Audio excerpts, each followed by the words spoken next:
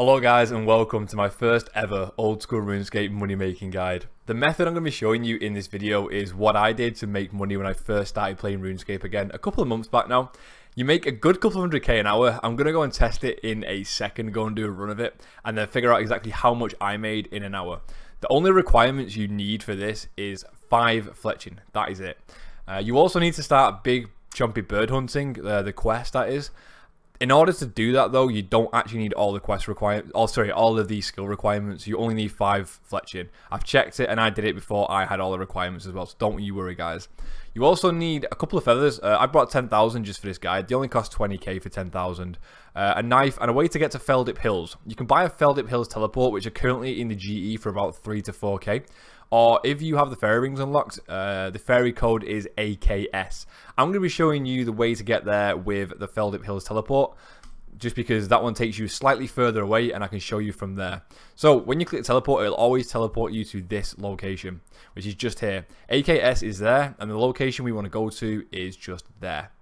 If you are a low level, I would recommend bringing some food along with you as well in this guide. I'm quickly just going to run up there now and show you how exactly you do get there.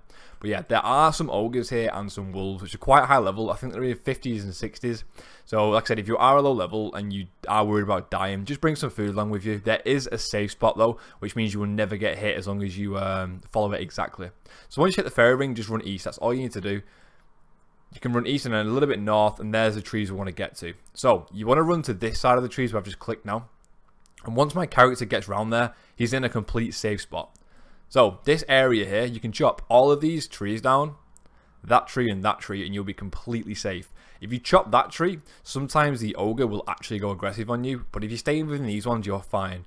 So the money making method we're going to be doing is just chopping down the achy trees, which don't take long to chop at all, especially if you've got quite a high woodcut level. I did this at about 30 when I first started, and it wasn't that bad at all. And like I said, once you've chopped some down, I'll quickly show you after this. You want to chop down all the trees, and then craft the logs into into ogre arrow shafts. And then you can even get, I think it's between 3 and 6 you can get, depending on your luck. Once you've done that, add the feathers to them, make 10 sets. And I will quickly do a short price check and just show you how much that has actually made me then. So just doing that's already made me 2k, and you saw how quick that was. Like I said, if you haven't started the big chompy bird hunting quest yet, it's just over there. You talk to a guy called Rance. I'll show you where it is now. So from this area we need to go to, just run east a little bit. It's not far at all. And the guy is there. I've already done the quest, but if you just talk to him, start the quest, and then you'll be able to chop these trees down and make the flighted ogre arrows.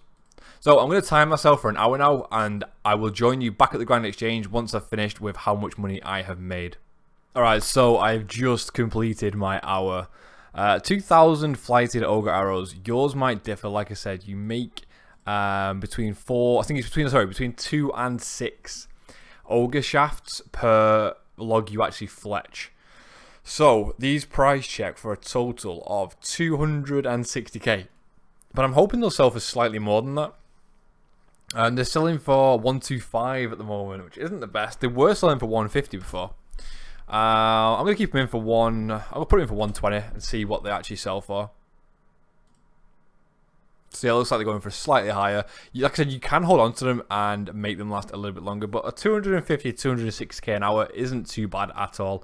Like I said, this is the way I made money when I first started playing RuneScape again, and hopefully it'll help you guys out, especially if you want to do something different and get a couple of 100k behind you. You could probably make anywhere upwards of 300k an hour. I'm watching a stream whilst I'm doing it. I've got Sick Nerd on at the moment, so I wasn't paying 100% attention, and if I was, I definitely could have got more than that per hour. I hope you guys enjoyed this and it's helped you out just a little bit. I'm going to be trying to do one of these videos whenever I find a new method of making money, one that isn't widely known, because there's so many out there. It's like, oh, just kills Oliver, or do this and do that, but there's not many for lower levels as well, and I think that community definitely needs some help with the money making methods. But thank you very much for watching the video. Enough of me rambling. If you did enjoy the content, make sure you check out my other videos on my channel. I've got a series going at the moment, which is a brand new account from scratch, and I also stream Monday, Thursday and Saturday over on Twitch if you want to check me out. Thank you very much guys, and I will see you in the next one.